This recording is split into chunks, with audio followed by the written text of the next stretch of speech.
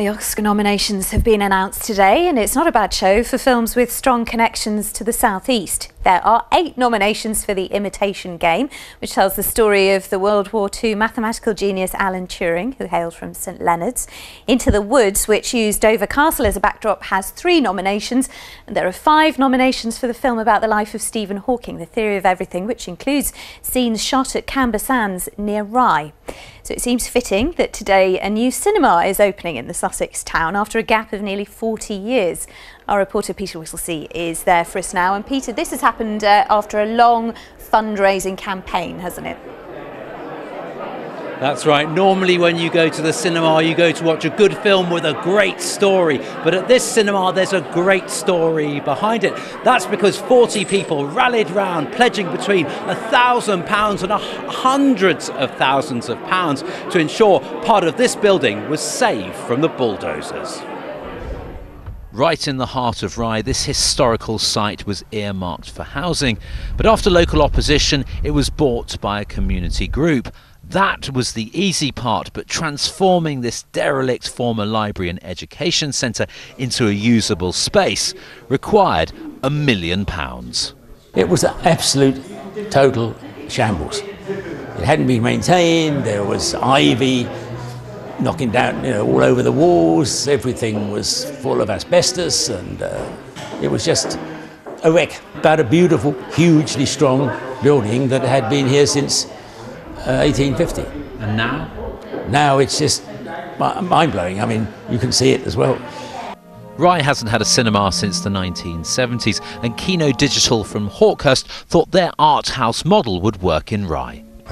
I personally have an enormous pleasure in stepping on stones which I know have been there for centuries. That's a pleasure.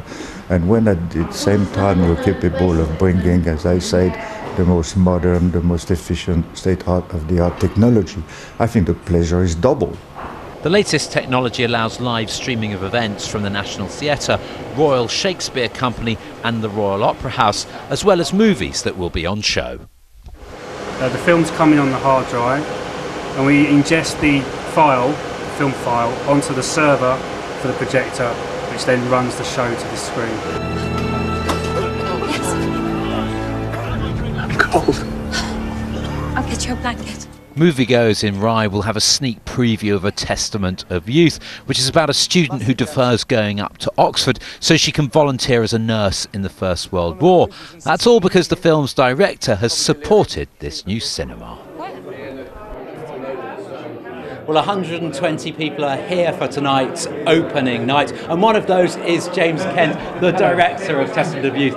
Now, tell us about your film. It's a great love story, it's a really passionate, true story, and it's inspirational because this young girl gets through her troubles through the First World War and becomes a richer person as a result. And James, what do you think of the cinema? This is amazing. Everyone has to come to Rye. It's 2 beautiful cinemas in one, and it's fantastically well designed. I love it. Well, thank you very much. Matt is the man, Matt Beacon, you're the man behind this cinema. Well done, 2 years in the planning. Yes, I'm a very happy man today. The place looks amazing. It's been a lot of hard work. My heart and soul has gone into this. We've had a great team of people, and I think the result is absolutely stunning.